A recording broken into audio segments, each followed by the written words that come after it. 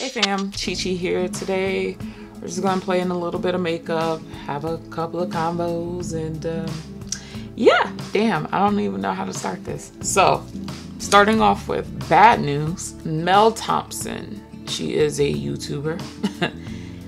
Sadly, she has passed, and it sucks. It really sucks because she was one of the realer YouTubers, and that is just hard to come by. I'm getting emotional. I can't even speak. Like, it just threw everybody off. And I think it shocked a lot of people who actually knew of her. I'm going to be using the Pat McGrath palette. This probably would have been her next palette to review. Not this one. Pat McGrath dropped another mega palette similar to this. I'll go into details of why I picked this palette. I don't know how this look is going to come out because nothing makes sense right now, but this eye look is probably going to be indicative of it. I found Mel through Kelsee Briana Jai. Kelsee is another YouTuber who is really great at reviewing products, and her and Mel both reviewed makeup palettes. And when I tell you they did the work, they did multiple looks. We actually have Kelsee to thank for Mel even having a YouTube channel, because she convinced her for quite some time to start a YouTube channel. How they supported each other is just, that's what friends are like. That's how you're supposed to be with your friends. Unlike me, they're actually makeup artists. So I 100% relied on their opinion as makeup artists, you know, how a product actually performs. Like, some of you guys think I'm a makeup artist. No, I'm a consumer who loves makeup. So to see their opinions on products, it was just very informative. Especially, there's not a lot of people on YouTube who do really thorough reviews of makeup and skincare and things like that, where it's not like jamming a discount code down your throat. And you know, a lot of the stuff that they reviewed, they paid for out of their own pockets. And let me tell you, makeup is not as cheap as people think, especially when, you know, you have a platform where people want to see a whole collection. Like, what should I get from the collection? It's not like, oh, let me just see this one piece. You know, you want to please everybody. And that's what they did. They pleased everyone. It's just crazy that Mel is gone, because Mel was only 35. She's young, like very young. I'm 37. Like, we're in that same age group, you know? And the fact that she leaves behind a husband and 4 young kids, like, that's probably the most heartbreaking part. Anytime someone dies young or they leave behind very young children, it hits me right in the core. And in this situation, it was both. You know, she had 4 kids that she's leaving behind, and it's just like, why? Like, it doesn't make sense. Now, I know she had some sort of illness. She was in pain, and the fact that she was churning out multiple videos a week, like, I'm over here struggling to post one video a week, and she's just bang, bang, bang, bang, bang. And I'm just like, wow. And the fact that she was doing this, like, while she was sick, it's crazy, you know? That's dedication. You don't get too many dedicated YouTubers the way she was dedicated. I don't think I like this color. Kelsee actually posted a video message about Mel's passing, and if you do see that, make sure you ain't got nothing to do, because I mistakenly watched that during my lunch break and I was bawling. I was just like, oh my God, I gotta go back to work in like 10 minutes. Kelsee said a lot of sweet things about Mel, the beauty of their relationship. The last time she actually spoke to Mel, it broke my heart, you know, it just really broke my heart, because you can tell that the love between them it was real. It still is real. Like that energy doesn't die. The reason why I decided to use the Pat McGrath palette today is because Kelsee shared a very like cute story about the recent Pat McGrath palette that just came out. I'm not gonna tell you the whole story. Go to Kelsee's page, watch her video, and you know, just, it was a message from Mel. That's all I'm gonna say about that. Just go to Kelsee's video. And I was just like, oh my God, that was totally Mel, you know. It's gonna make you cry. The video is gonna make you cry. Me sitting here thinking about it, I'm freaking watery in the eyes. But Kelsee did set up a GoFundMe account for Mel's family. So you can go ahead and donate if you wish. If you don't, that's fine, no pressure. If you don't feel like donating, you can watch one of her old videos to, you know, just help that way. And yeah, support Kelsee, because Kelsee, ooh girl, I feel for her and Puffin and the children. I feel for everyone, and I hate this eye look. I freaking hate it. Oh my God, it's terrible. I don't like this. Yeah, I think I gotta restart this, because yeah, I'm not digging what's going on right now. So I'm gonna be right back. Okay. We're back. There will never be another person like Mel. Go ahead, support her channel, support Kelsee, because I know she's going through it. And you know, all my love to her family, you know, during this difficult time. But she will be greatly missed. It like just greatly missed. You know, so damn. Yeah, let's pivot a little bit. I'm in this weird place when it comes to YouTube, because it's like you know, I do these videos and not a lot of people watch it. I just celebrated 4 years on here. I've been on here for 4 years. I don't want to give up, because I feel like I have more to do on here, but it's just like, what is it for? You know, it's just like, all right, you know, I've invested in new lights, new cameras, lenses and stuff like that, but you know, I'm not really seeing the results in order to, you know, keep going. But then on the flip side of it, I'm like, have you really been going that hard? Like, you know, I at one time was doing like a video every couple, like 3 days or whatever. So some weeks you'll get two videos, some weeks you'll get one video, and it kind of alternated the way it fell.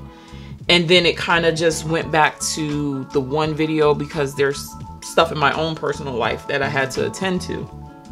So it's like, all right, what's a girl to do right now? Because like, do I really need to keep going? I don't know if this is it either. I think it's everything that I have on. That's what it is. We're gonna move on. We're just gonna do the face. As some of you guys know, I have 2 channels. I have a luxury based channel, and I have this channel. And it's gotten to the point where, like, if I'm doing really great on this one, like uploading wise, my luxury channel fails. And then if I'm being consistent on my luxury channel, this channel like falls to the wayside. And I'm like at a crossroads where I'm like, oh, okay, do I merge the 2? Do I, you know, just cancel one? It's a lot of work maintaining 2 channels, and the luxury channel was my first channel. So it's kind of like my baby, you know? It's the channel that I know the most creators with. I'm a little bit closer in that community. But it's also the channel that brings me no revenue, you know, and it's not about money. I don't want to make it seem like it's about money, but it's like, all right, I've had that channel for longer. It's something about luxury that people, it's very taboo for some odd reason, and that's why I always kept the luxury channel separate, because when you grow on YouTube and you start buying nicer things, people are like, oh my God, they root for you, and then all of a sudden they're like, oh, she thinks she bougie, you know. I haven't reached that level of success, but I was kind of thinking ahead as like, you know, I don't want no smoke with that, you know. So I do love my luxury channel, and I love my luxury family, and I love you guys. You're my fam too. But it is a bit difficult trying to keep up both channels. So I'm just trying to figure out how I want to like go forward with both of my channels, because I don't want either one to suffer, because they both are very important to me. It's all something to think about. And I guess with me reaching the 4-year milestone, and then with Mel's passing, and then watching Kelsee's video, it's like I want to keep going.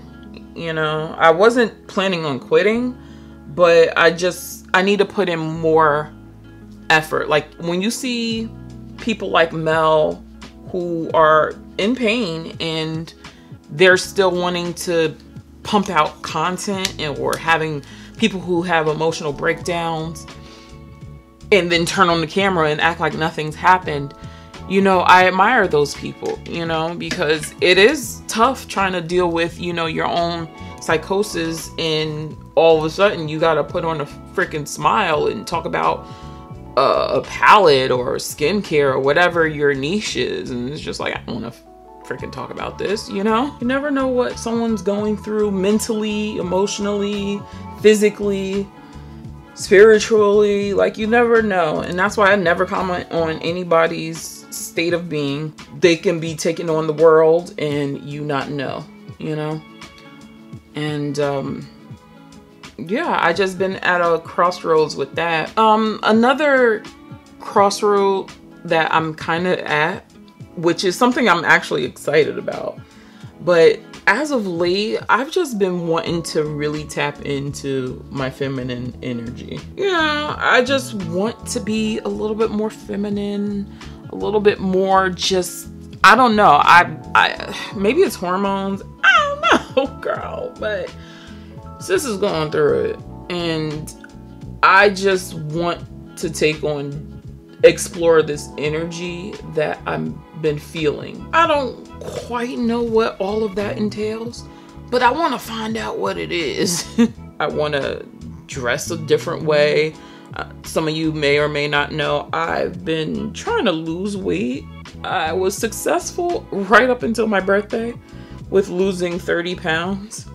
And then I stopped my diet. I was only supposed to take the break for my birthday and get right back on my diet, but it turned into a whole friggin' summer. So luckily I haven't gained a bunch of weight back. I think the most I gained was like 5 pounds, but I'm like, girl, you got goals to meet, you know? So I've been wanting to lose some weight. So I lost my first 30. I need to lose 60 more. That'll put me in the 190 category, which is okay. That's fine, because I don't want to be on a diet for the rest of my life. Like, that's just not me. Bitch loves food. I like drinking. Well, I don't drink that much. Cut that one out. I like food. But the thing is, sweets is what does me in every time. I just want to live a healthier lifestyle. And if that means cutting down on the sweets, well, damn it, that's what's gonna happen. So, I just really want to, you know, get healthy with my body. It's like, girl, you ain't got no kids. Like, you should be all the way snatched. And that doesn't mean a big girl can't be snatched. It's not what I'm saying. But I want to be healthy. I don't want to be rail thin. I don't think rail thinness is my jam.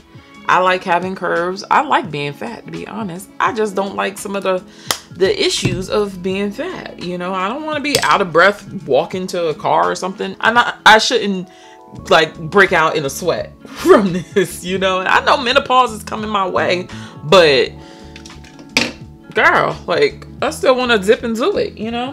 So I mean, I'm just thinking about like little things like that. And then mentally, you know, I just want to get better. I'm a pretty strong person mentally, so I ain't got no issues with that. But you know, I just want to, I'm evolving. That's the word. I'm definitely evolving and just really looking at my life as a whole and looking at the parts of my life that I would like to make better, you know? And that's basically the journey I'm on. I'm like, listen, you've done all right thus far, but you can do better. And I think that's what happened when Mel died. It was like, girl, you think you're doing well, you could be doing better, you know? And I think I've become very complacent in a lot of areas in my life. And I don't like that. That's not cool. You know, I should be striving for better, you know? And I think that's just where my mind is right now. It's like, do better. Just do better. And that's what I plan on doing. It's like, I'm going to take the rest of this year to like just really set up something. But you know, I do want to provide more content for you guys, you know, because I do like bringing you content, but I want to bring you different types of content, you know, and it not just be makeup and beauty aspect. I want to do other things too. And it's okay to evolve. And some of y'all might be like, no, I came for you for makeup and skincare. Like, I'm out. Peace. And that's fine. You know, our journey has been that. Our journey. I'm not afraid to lose like subscribers, like, because for me it was never about subscribers. It's just doing what I wanted to do, you know. But yeah, I want to bring different types of content to you guys. Just stuff I really want to do, you know. Don't know like exactly, it's not gonna be nothing crazy because I don't live like a crazy life where I need to be documenting everything of every day, you know. But you know, just a different variety, different vibe. I'm just trying to figure out my life, okay? And you guys are probably gonna have a front row seat to it, you know, just the evolution of moi. That actually sounds like a cute channel. If I'm not about being funny, but wouldn't you want to watch a channel? The evolution of moi. I just need change. I just feel very complacent. I feel like everything is the same for me all the time. I haven't put on lashes, but I just feel like I need a change. I just, something needs to be different. So I'm going to be, like I said, tapping into that feminine energy. It's like, what's all of that about? Maybe that's just hormones. My biological clock, maybe that's ticking. I don't know, you know? And I got to make some decisions, especially with that biological clock, because my mom went through menopause early. My sister, she's going through menopause early, and I'm not that far off. So what you gonna do, sis? So yeah, I gotta figure out a lot of things in my life. Well, I said I was gonna do my lashes, all right? I feel like just putting on mascara, to be honest, because I'm not in love with this look. Yeah, it's gonna be a mascara day. The whole change that I feel like I need even comes down to my actual job. I like my job because during the, you know, pandemic, you know, she still kept a job, still was employed, but I don't know, it's just certain aspects of my actual job I'm just not loving. I'm not going to say too much because I got the ops. I got a couple of people who watch me, but yeah, just a couple of things that I'm just like, I want to do more. I want to do more. And I just need to figure out that aspect of my life as well, you know. What I do is important. What I do makes me have a job. I'm employed. But am I okay with this possibly being like a lifetime job? Like, you know, is this a place I would like to retire from? Like, are you going to be happy with the level of success that you're currently in right now? I'm starting to have those types of thoughts in my mind. It's like, are you content with that? Like, that's, you good with that, sis? And that thought process has just been like literally with everything in my life. It's like, you good with this being at this size? You good with your hair right now? Because I cut my hair. I didn't cut it like extreme, like, you know, when somebody's going through stuff, you know, big chop. I didn't do a big chop. I just cut off, went to a salon for the first time and had I said, cut off what you need to cut off, sis. And that's exactly what she did. So my hair is like maybe like up to here, whatever. And so I want to grow my hair, like fully grow my hair. I've been doing this whole natural thing for 10 years now. And the fact that my hair didn't really grow, it only grew like the first year. And that's when I was really into YouTube. That's actually when I started looking at YouTube. I'm going on a hair journey. I was watching You Love Megs and Kiss, and there was another girl. She had a gap. I can't remember her name, but yeah, I was just watching all these girls with all this beautiful hair, and I was like, I want to text lax. I want to do all this stuff. And why is my hair so short? Like the first year, it grew like wildfire. I was deep conditioning twice a week. You know, I was getting it, and then life, you know, life happened. I just want to make the necessary adjustments to my life as I see fit. Somebody actually said something on YouTube. I can't remember who I was watching, but they were like, in order to succeed in YouTube, you need to outlast the people who have quit. You're right. You are right. And that makes total sense, because there's tons of people who make channels every day. And some people are in it for whatever reason. I don't care about anyone's reason. If somebody is like, hey, I'm in here to make that money, do that. I'm for them.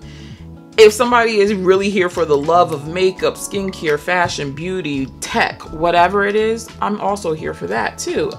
Whatever a person's reasoning, as long as they're honest with themselves about it, I'm here for it. I really could care less about it. You can kind of notice a small shift in YouTube where a lot of the top creators aren't creating as many videos as they used to. Now they're focusing on their own brands. Eventually you're gonna have to pivot. Like, no one's on YouTube just doing YouTube. And it sucks for us as viewers, but that's natural change. And it's not just YouTube. If you take a look at a lot of celebrities, not to compare, oh, YouTubers are not what I'm saying. Listen to my thoughts. If you look at Michael Jordan, you look at LeBron James, you look at Rihanna, you look at a lot of these people, they don't make the bulk of their money from what they started with. Rihanna doesn't make the bulk of her money from music. That's why she ain't put out an album.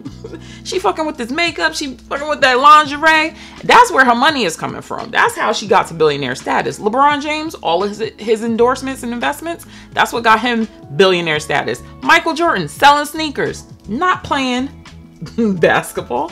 So at some point you have to pivot. Basically, when you look at all of these other YouTubers and they're pivoting, doing sunglasses and candles and makeup lines, yeah, that's a natural progression, because that's what you're supposed to do. That's what's gonna truly make them their money, because you're like, oh my God, you get so excited. Oh my God, they came out with this. I'm gonna support whatever. And yeah, you're gonna buy it because you supported them for so many years. And that's just the nature of the beast. So don't get mad when a lot of people just end up pivoting, you know, because that's what happens. it sucks because you lose out on like consistent content. Now they're only uploading once every 2-3 weeks, maybe once a month. And you're like, damn. The great thing about those, the big YouTubers pivoting towards other avenues is that it allows a lane to open up. So I've been watching, you know, Maya Galore. I've been watching Mena. I've been watching, who is it? Samaj. She's been on here for a long time, Samaj, but I freaking love her. But Glow by Ramon. I've been watching smaller channels and just watching them, you know, build up, because what else am I gonna do? I need people I really fucks with, you know? Oh, look at that lip line. Look at that. Oh. Oh God. Oh nah. Here we go. That oh my God, that was terrible. But yeah, this is the final look. I'm glad you sat here and just, you know, heard my thoughts, you know.